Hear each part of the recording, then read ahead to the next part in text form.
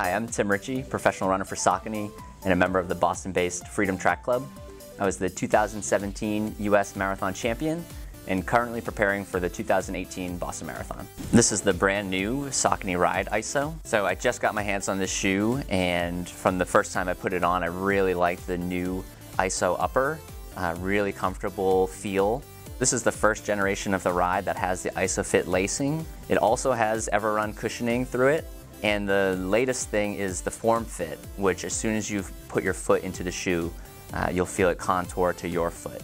The Saucony Guide ISO is my go-to everyday shoe, so I'll use it for recovery runs, long runs, and my daily distance run. So this is a moderate stability shoe from the Saucony lineup, so it's got a post to kind of give me a little bit of guidance through my ride. I've worn the Guide since its first generation, and the newest one is the first one that has the ISOFIT upper, which I really love because it hugs my foot in a very comfortable, supportive way.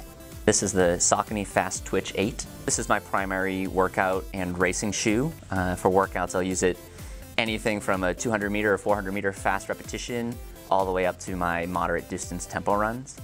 And then racing, I'll wear this shoe on any road race from 5K to marathon. I actually won the 2017 Marathon Championships in this pair of shoes. Out of all of Saucony's road racing shoes, this is the one that does provide a bit of stability to it, which is great for me, especially as the race distance gets longer.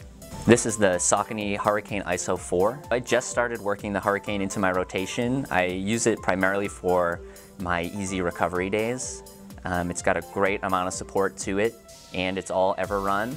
And so on those days where my body's feeling really fatigued, it's nice to have the maximum support and the maximum cushioning to get me through the run. This is the Saucony Liberty ISO. And this shoe's great for me because it has a bit of a post in it, so it provides me a touch of guidance for these long workouts. But it is all EverRun from heel to toe, so it gives me that consistent cushioning throughout the whole run. So this is a brand new shoe for Saucony starting in 2017, but like the Guide, it has the ISOFIT upper, so it still has that same kind of comforting feel to it.